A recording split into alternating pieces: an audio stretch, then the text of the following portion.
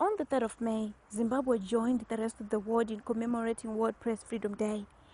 At an event held at Moto Republic in Harare, most practitioners in the media industry bemoaned the state of the current media laws in Zimbabwe.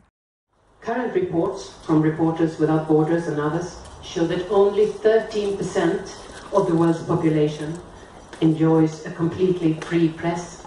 That is, where coverage of news is solid, the safety of journalists is guaranteed, state intrusion in media affairs is minimal, and the press is not subject to legal or economic pressures.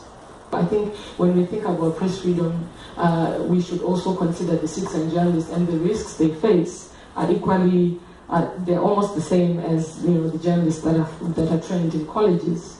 The ideal situation would be a situation where a journalist or any other person who can report is allowed to share information that is important and necessary.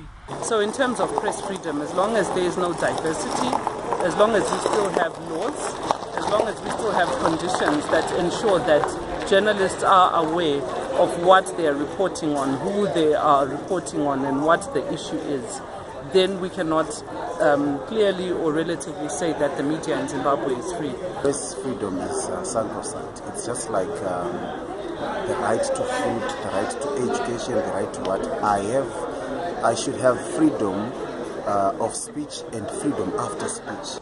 Just to come to the issue of threats of clampdowns on social media, yeah, it's worrying. In a peaceful country like Zimbabwe, it makes you worry because you think to yourself, what is the government's motivation? What would be the government's motivation to introduce such harsh measures?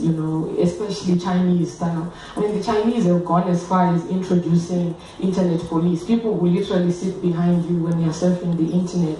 Do we even afford such things? We have more things to worry about, really. But a number of laws that hinder media freedom, encourage self-censorship, and also limit the number of players within the media industry, like the Broadcasting Services Act, for instance. I think we still have a very, very big challenge because personally to me, the political situation in Zimbabwe has always determined the freedom of the press, and given the current political situation, which I think is quite very volatile these days, it always creates a bad working environment for journalists.